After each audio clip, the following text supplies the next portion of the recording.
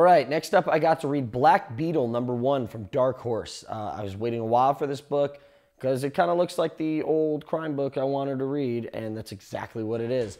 You really get a Lobster Johnson feel in this. I'm not trying to compare either or. They're both really awesome in their own ways.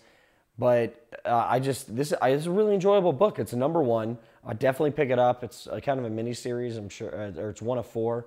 So I'm sure they're going to kind of do the same thing that they're doing with, other books like that this will be ongoing in miniseries. But yeah, this is just great. I'm giving it 4 to 5 Nerd Skulls.